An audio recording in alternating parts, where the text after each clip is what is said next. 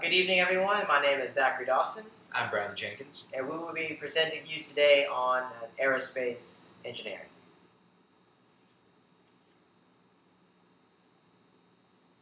So, what do aerospace engineers do? Well, they use physics to make aircraft soar, and they design everything from aircraft to missiles to spacecraft. The disciplines of aerospace engineering. There are three sections of aerospace engineering where aerospace engineers focus on. That is rockets, uh, fixed wing, and rotor. On rockets, they go from missiles to satellites to jetpacks. Fixed wings, of course, from either small biplanes to the giant Boeing 747s, and rotor, which can go from helicopters to hovercrafts. Now, here at Georgia Tech for aerospace majors, there are a few key important courses that really define the Georgia Tech aerospace education. These include the math courses, which are Calc 1, 2, 3, and differential equations, as well as Physics 1 and 2. Then there's the trilogy of Newtonian mechanics, which includes statics, dynamics, and thermodynamics. And finally, there is senior design, which is where the senior picks one of three focus areas and designs and creates a project in one of those focus areas. Now, while aerospace engineers aerospace companies hire aerospace engineers, lots of other industries hire aerospace engineers. These industries include the defense department, the automotive industry, nautical, private, and models. So, models of airplanes. And so the reason they hire, especially in the automotive, defense, nautical, and private, is that aerospace focuses on fluids, which is not just the air, but also liquid or as in water. So it works great for anything that encounters air and water.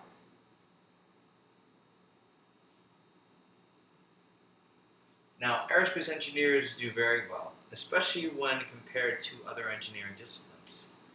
The median salary for an aerospace engineer is $97,480 a year. The highest paying sector is federal government, which pays over $100,000 a year. And the lowest paying sector is manufacturing, which pays almost $90,000 a year. Now, for our presentation, we got the honor of interviewing Professor Sankor, and we will tell you a little bit more about him. His inspiration for coming to the United States started with the space race. He grew up during the era where the United States and the USSR were competing for dominance and influence outside the Earth's atmosphere. Thus, he wanted to be part of this competition, but from the United States perspective. Thus, America was the perfect opportunity for him to come and experience this while doing his graduate education. And also, the price was right. Georgia Tech offers a great education at a great price, so he couldn't say no to a great opportunity.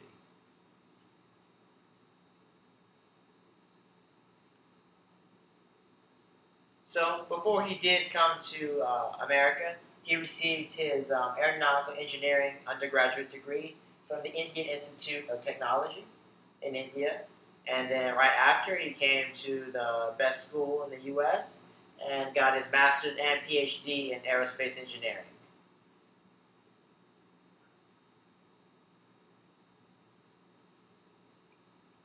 His work experience before coming to the U.S. included working for Lockheed Martin. During this time, the C-17 was not the workhorse of the United States Air Force. During this time, Lockheed and other aerospace companies were competing for the bids to build the C-17 for the USAF. Thus, Dr. Sankar worked on the actual wings of the C-17, making them stronger, however still more flexible and more aerodynamic, and overall more efficient to consume less fuel. Now, as Dr. Sankor is a professor at Georgia Tech, he is also required to do research. His topics are in helicopter aerodynamics, ice formation, and in wind energy. Now, his focus in aerospace engineering is with rotor. So on the helicopter aerodynamics, he told us he works with increasing the efficiency of the blades, the weight of the blades, better angles so they cut less wind and use less energy, and on the elasticity of the blades so they bend the right way and of course are more efficient. And the sponsors for him are of course military, and then he also meets with the industry about once a week.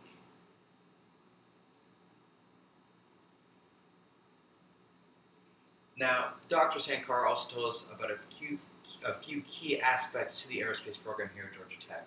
One of them is math. Engineering is written in the language of math. Math is very important. It forms the foundation, the basis of how we understand uh, the process of designing new things. And also, computer programming is important to have a good basis in because it helps us solve problems when our current methods aren't.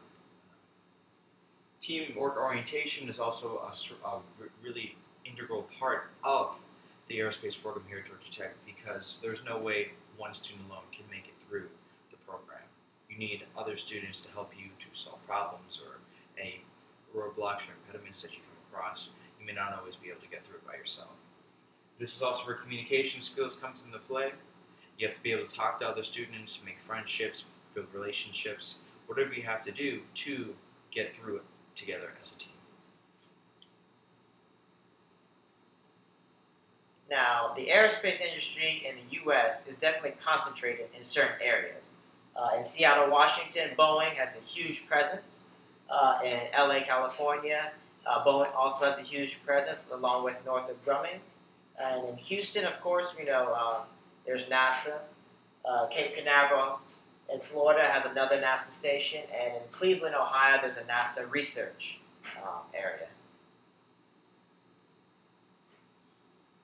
And again, my name is Zachary, and my perspective on aerospace is that it fits my excitement to explore and discover. I've always loved flying since I was a little kid, played with little model rockets, and loved the way to see how they would work. I'm also very strong in math and science, and I want to make a significant contribution in our age of flight. Which right now we just landed a Curiosity rover on Mars. Felix Bogmotter just jumped from the edge of space, hit the speed of sound coming down. Lots of stuff are happening in the age of flight right now, and I just want to be a significant part of it and help carry us maybe to the next level. Additionally, my perspective is that aerospace engineering gives me the opportunity to make other people and objects fly, something that I've never had the opportunity to do myself. It gives me the freedom to process and design things beyond the ground.